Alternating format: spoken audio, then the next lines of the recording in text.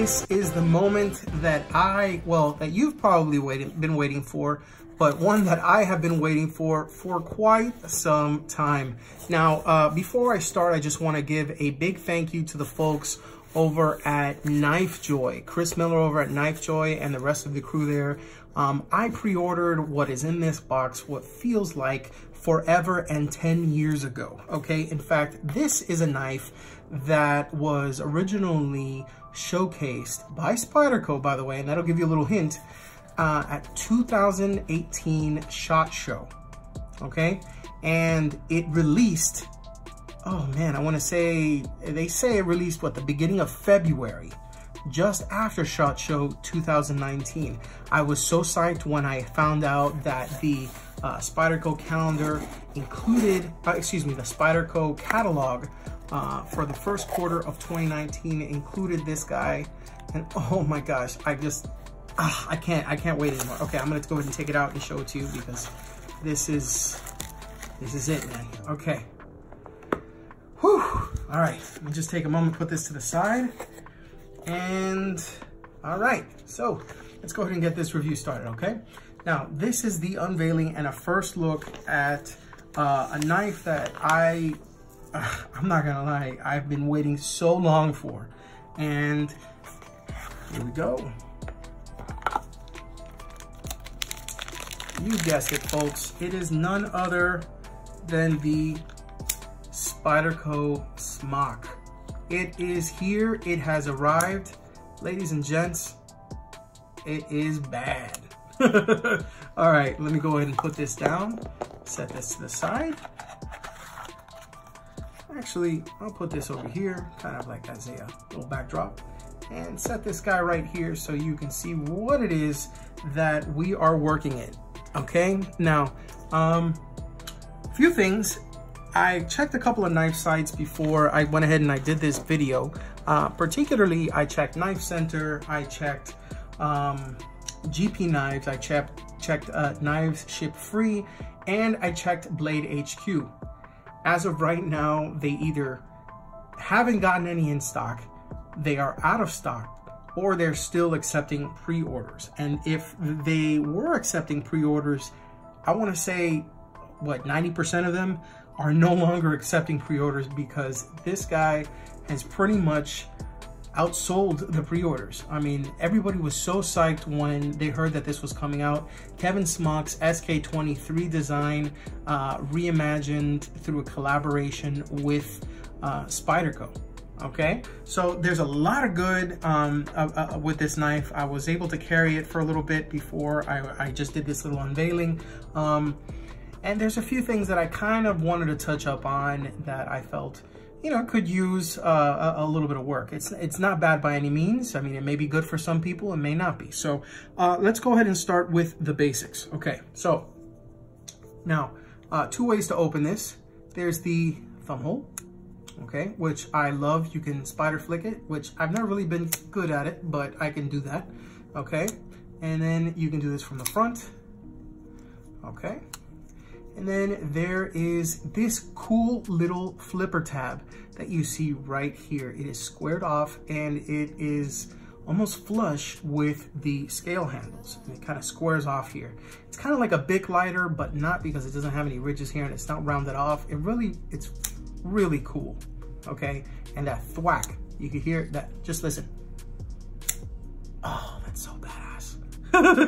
Okay, so I'll go ahead and place that right here so that we can start with the dimensions. Now, we'll start with the blade itself, okay? Now, the blade is from the base to the tip, it is 3.375 inches, okay? Now, the usable portion of the blade, meaning from this part at the base, right here where this kind of pseudo choil is, all the way to the tip, you're actually getting 2.875 inches, okay, of blade length.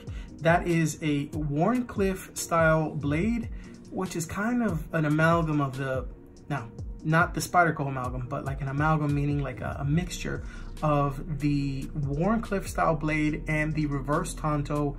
Think kind of like the reverse tanto that is present on the Benchmade 940 series, the Osborne series. That's the easiest way that I can go ahead and describe it, okay?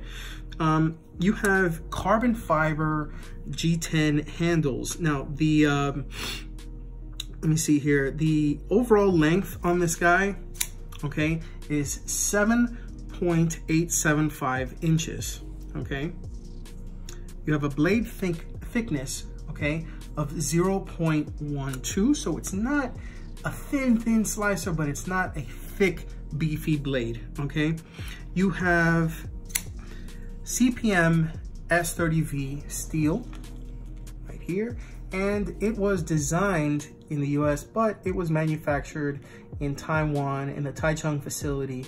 You have the maker's mark there with Kevin Smock and the signature Spyderco logo with the round hole. Oh yeah, and a sticker. Didn't come with it, but something I wanted to bring out, kind of just, you know, part of the whole Spidey setup, okay? Now, aside from it being the Warncliffe and the reverse Tanto setup, you have a nice hollow grind finish, and this is satin, by the way. Look at that. That's a really, really nice setup. I like this knife a lot. I think the design and the aesthetics are really cool based on the kind of knives that I personally carry. In this case, right now, what I have is my Benchmade Kasbah. If you notice, it's kind of blocky like this, but I'll get to that in a moment because that's something I just want to talk to you about. So the handle length in itself is 4.5 inches, okay? And it's a button compression lock, okay? So when you open it, if you look closely, you can see it's kind of like a liner lock from the back that it looks like. Spyderco's compression lock is essentially works like a backwards liner lock because it's facing the back. What they've done here is they used a button to actuate the compression lock. So as such, when you press the button, it goes right in, and then when it's not being used, it sits almost flush with the scales, which are carbon fiber G10, and I love them. Okay, let's go ahead and talk about those. Now, the carbon fiber G10 on these, I gotta say, I am a fan of the G10, well, just G10 in general. I have the Spyderco Para 3. I love the G10. It's nice and grippy without being, you know, too crazy. In fact, hold on. Let me go ahead and just reach out for this guy over here.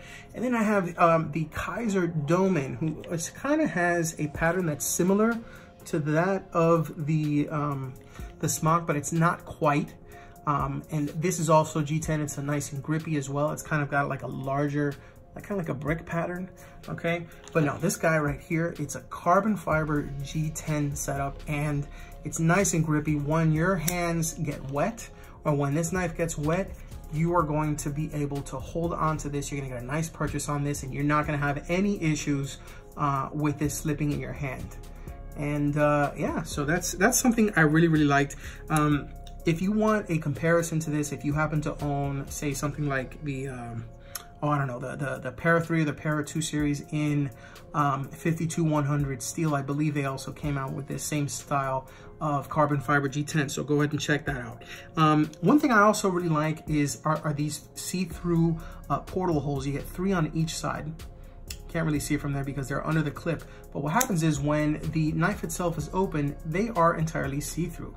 Now you can't really see through there because the clip is here, but if you look, there's those 3 holes.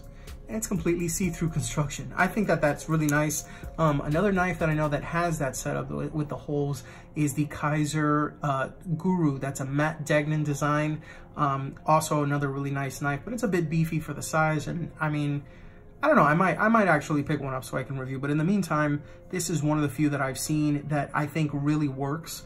I'm a fan of this. It gives a little bit of a mid-tech or a custom flair to a production model, and I think it's really nice. Not all of Kevin Smock's SK23 model, which is what this is modeled after, actually has that. So it's something that adds that little bit extra flair, okay? Now, One other thing I want to go ahead and talk about is the jimping on the back. You have 3 ridges here, okay? It's nice and pronounced. Let me go ahead and see if I can get as close as I can.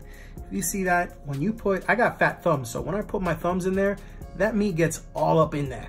It gets all up in there, and it will not move. And if it does, it's gonna take a piece of my skin with it. So when you're gonna use this and you're gonna use the jimping, you better believe that you're gonna get some nice real estate right there, and it's going to stay where it needs to be. In fact, it leaves that little purchase, leaves a little signature on your thumb or your finger, whatever you use to go ahead and use the jimping on. So just as an FYI, let me go ahead and just leave it like this right here so you can check it out that way, okay? And yeah, okay, boom. All right, so yeah, oh yeah. There's also the 2-sided tip up clip. This is the spoon clip that they usually provide with some of their models. I'm a fan, and I carried it this way, and I understand why it was done this way, but I'm gonna swap it out with an MXG deep carry clip. You better believe I'm gonna go ahead and swap it out with you know, something like this. In fact, I already have it ordered. So when it gets here, I'm gonna go ahead and swap that out, okay? And you'll probably see it again in comparison videos with that already done, okay? So, yeah, that is something I just wanted to go ahead and talk about. There's a lanyard hole, and it is lined. You have steel liners, and these steel liners, let me see if they are, yep, they are, well, the holes are cut through both the carbon fiber G10 and the steel liner. So there is, I guess, some weight that is reduced with that, okay? But other than that, there aren't any more holes that are inside of the liners to skeletonize it so it can go ahead and reduce the weight. Which, by the way, let me see here, let me look at my notes. Yeah, I do have the weight. The weight itself is 3.64 ounces, okay? And like I said before, there are different ways of opening it. This is a manual flipper, so it's not assisted, and this runs on bearings. If you actually happen to check Nick Shabazz's disassembly video on this particular model, he shows not only is this on bearings, but it has 2 detent balls that are inside. That's part of the design that I believe probably delayed the CQI, the constant quality improvement, on this particular knife, and delayed its release, what, probably 6 months? Because what they ended up doing, they added a second detent ball inside, and you can see it in his video, presumably to improve the snappy action and keep it from being classified or you know, being used something like a gravity knife. Okay, and that's probably, and he thinks so, a Slicey Dicey thinks so, and I will probably throw my 2 cents in and say I think that that's the reason why it was delayed so long as well, okay? So, I mean, and the reason why they say that, you know, the Taichung factory, they come out with some really, really nice models, but there seems to be a lack of detent on the compression lock Taichung models, and they went ahead and alleviated that with this particular model, which I'm very glad they did. They took their time and they came out with a really, really nice product that does almost everything perfect. Now, I said almost everything because there are a few things that I just want to go over. But before I do, let's go ahead and do this. Put this to the side here, put this to the side, and I'm gonna bring out some little buddies as far as a size comparison, okay? So here we have Spyderco Dragonfly 2, okay? We have the, let's see here, the Para 3. Yeah, Spidey Flick. Okay, as you can see, let me go ahead and see if I can line it up there, okay? We have the Benchmade Casbah, all right. You can see those are pretty close in size, okay? We have the, let's see here, what do we have? Kershaw Link, 420 high carbon steel, nice little USA made folder with some nice value to it. Assisted, but in any case, still a good quality, especially if you get one of these at M390. That is about the size. Okay, let me put this guy away here. This is the Fox Core from Fox Knives in Italy. This is an N690CO folder. This is the FX604 made in Maniago, Italy. I believe that's a Jesper Voxnay's design. And sorry, I keep reaching over for this stuff. And this is a Kershaw Blur with MXG deep carry clip. Okay. And there you go. All right, so you got a couple of knives there so you can see kind of as a comparison how big or how the size of the Smock actually is. So there you have it. Now, what do I think about it?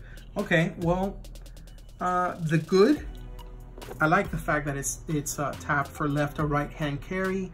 If they had to use any of their clips, I'm glad that they used this one over the wire clip. I think that this is something that ended up being a good compromise, even though it's below the lanyard hole. I don't understand why they do that, to try to appease the people that wear lanyards. I mean, not everybody in the EDC community really wears them, but I mean, it is what it is. And at least with this hole setup for the pocket clip, it allows you to go ahead and swap it with a compatible deep carry clip from, you know, say Pop's Custom Clips, Casey Lynch, or in my case, the ones that I usually get are the titanium ones from MXG Carry, okay, which is already on its way. The knife itself is fairly thick if you look at it, but it starts to taper off towards the end when you have that reverse tanto, and it gets nice and thin right at the tip. That's going to be very good for puncturing, and then this modified Wharncliffe is going to make it a very, very nice slicer. And the hollow grind actually reaches out pretty far up and makes it a nice thin profile, even though it has that thick stock on it. Now, this, like I said, is on bearings. It's almost drop shut, but it's not quite drop shut because of that second detent ball. And now bear in mind, I have not taken this out of the box to clean it. I haven't disassembled it. I'm probably gonna do that off camera, and then I'll go ahead and test it. But like I said, this is basically, yeah, it's almost drop shut. Try it one more time. Come on. Yeah. Needs a little help there. Okay, we'll try one more time. All right, there you go. All right, not the best, but hey, it's good enough for me, okay? There are a lot of people that are like, oh my God, it has to have drop shut action. You know, kind of like this guy right here. It is a thick blade, it's kind of heavy, but the moment you disengage that lock, I mean, boom, it's good to go. This is not gonna be the case, and presumably it's because of the detent balls, and maybe it's because of the fact that I have to take this part, lube it, and put it together again, but that's something to consider. So, things that I think need a little bit of work. That lanyard hole, I'm never gonna use that. I don't know why they did it. They can maybe put this over here and that over there. I don't know. I don't know what they would have done with that. There wasn't a lot of space to work with, so I mean, I don't know why they ended up choosing to use that. So I don't know why they ended up using a lanyard hole. I guess it's to appease a small fraction of the EDC crowd. This isn't really something that I feel would benefit from having a lanyard hole, but again, that's just me. Secondly, the clip itself is begging for a deep carry clip. I already spoke about that. Thirdly, now, while this is a good steel, it's Spyderco's S30V. It's a Crucible Powder Metallurgy S30V. That's the CPM, by the way. On this side, as you can see, it says it's the Taichung, Taiwan factory that this was manufactured from. The gripe I have about it is that a lot of the good quality knives that you see that are released from the Taichung factory, in fact, I'll go ahead and put this out here so you can see it like that, okay? A lot of the good knives that are produced out of the Taichung factory have CTS XHP steel, which in my opinion is a better overall performer than S30V steel, or at least the way that Spyderco heat treats their steel, okay? That kind of irks me because, I mean, you know, if you're gonna pay the retail price on this, I mean, they have MSRP at $250, which makes the map price that you're gonna see this on pretty much everywhere under the sun unless, you know, they disobey the MAP pricing, in which case they're not going to be selling these for long. But usually you're going to find this at $162.50 plus shipping. Maybe the shipping is free depending on the amount that you buy and the website you get it from, but it's going to be $162.50. That's kind of a steep price, and it's a hard sell for S30V, especially when you have, you know, knives like, I don't know, the Kershaw Link, which is from Kershaw, of course.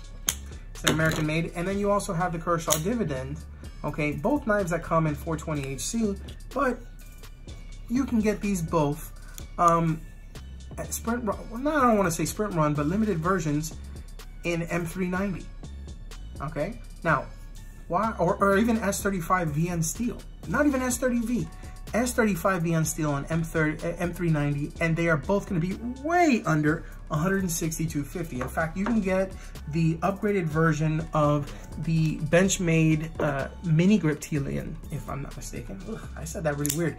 The Benchmade mini grip Telian, you can get the gray 20 CV version for probably about that much.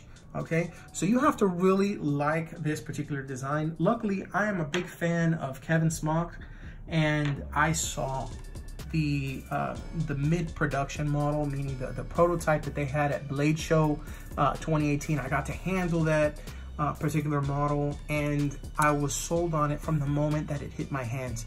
This is not something that is a definitive everyday carry knife. This isn't the definitive hard use knife. This isn't the definitive office knife. This is a check all of those boxes knife. You can wear this in the office. It's you know, versatile enough to wear in the office. It's versatile to wear, you know, to throw in your pocket jeans and head out when you are out on the town. It is, you know, you can put this into your hiking bag and take it out with you when you're hiking. This is a good enough performer that it will handle all of those tasks, whether it's opening boxes, you know, opening letters, you know, basically doing knifey stuff, food prep, all of that very, very well, okay?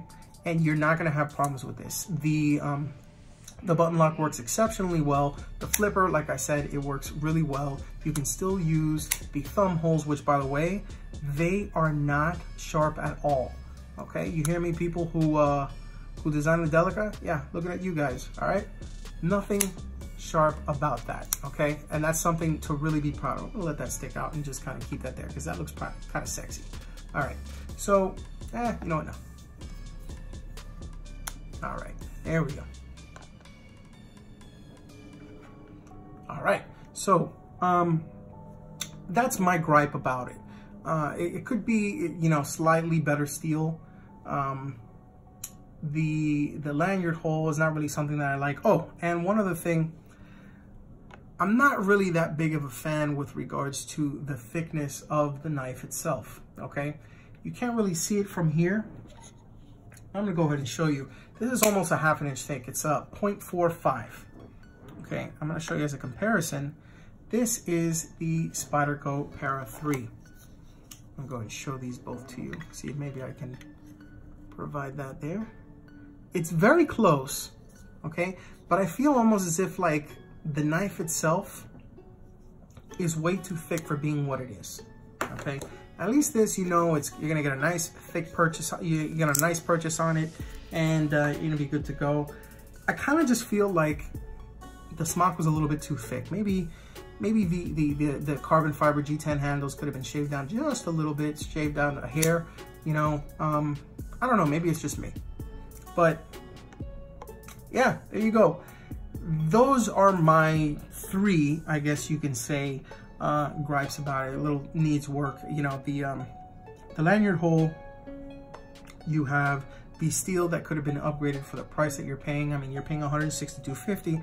I would have liked to have seen this in CTSX HP, and I'm not sure if they're going to be making something like this, which is a production version of the custom, which is the SK23 from Kevin Smock. I don't know if they're going to end up making a sprint run version of this. They're probably not. Maybe they will, maybe they won't. Maybe we will just have to wait and see. I do know that Kevin Smock is offering mods on this particular knife, and I may actually, yeah, I think I'm going to go ahead and reach out to him and see what I can do to kind of specialize this and make this mine.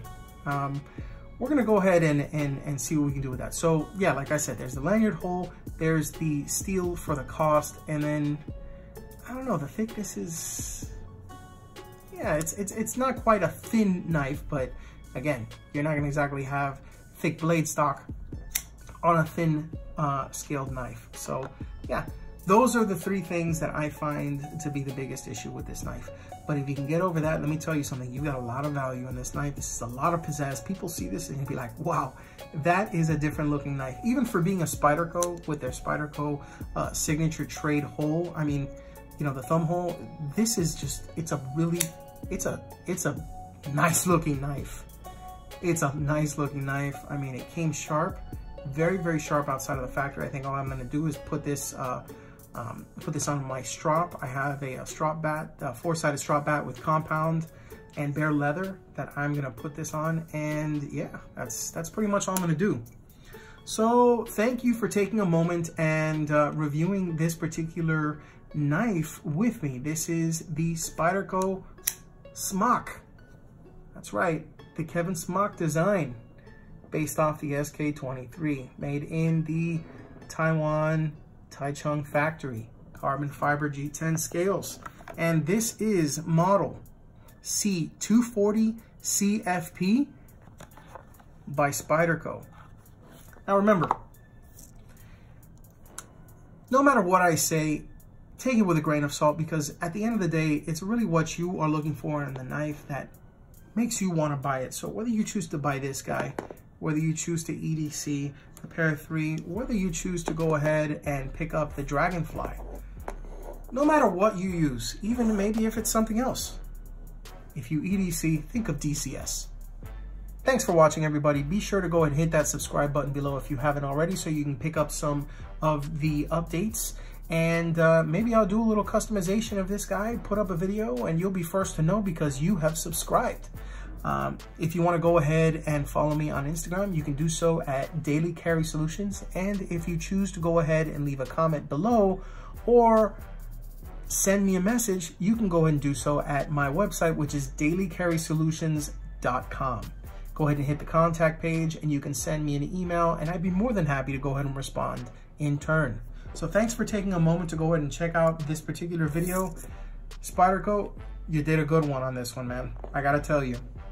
Wow, really, really nice. Well, guys, that's it for today. I think I hear that theme music turning on. I'm gonna just go ahead and say, take it easy.